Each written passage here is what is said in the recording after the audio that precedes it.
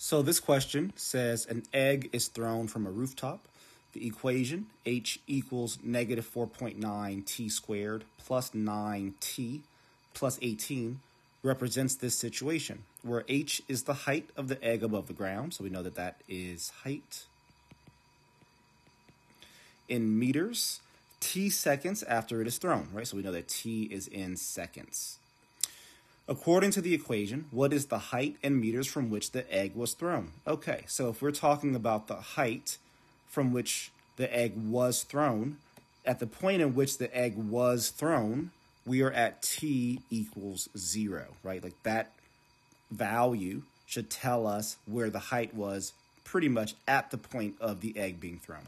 So that's all we need to do. When t is 0, this term here goes to 0. This term here also goes to 0, and it leaves us with the number 18. So we know that the height had to have been 18 meters, so our answer here is 18.